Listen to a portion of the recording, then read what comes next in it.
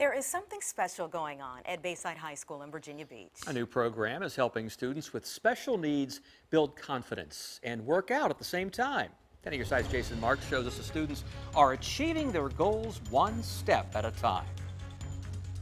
Well, this is the second year for the program here at Bayside High School. What it does is it gives the kids here with special needs a chance to either walk or run what's equivalent to a marathon.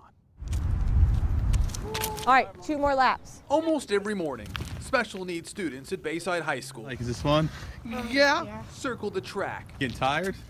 Tired. With a goal in mind. These kids are great, and they're generally up for anything. So to be able to tell them, hey, today we're going to go out and we're going to walk a mile, they're like, all right, how many steps you got? Last year, PE teacher Jennifer Vetter heard about a program called Achilles Kids, which targets special needs students. Excellent. Good job. Gives them a chance to feel, well, special. Since some of these kids don't participate in after-school sports, they don't know what it's like to be involved in programs like that, this gives them an opportunity to see what it feels like to work really hard for something and then be able to achieve it.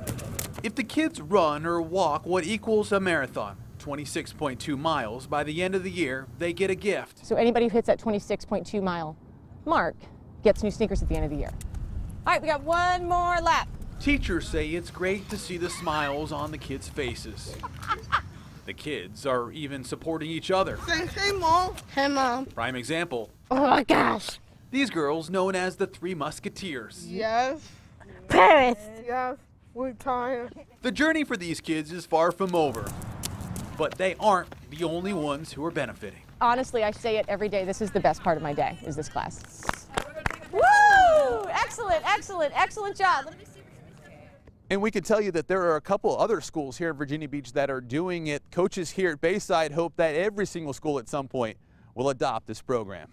That's the latest here in Virginia Beach. Jason Marks, 10 on your side.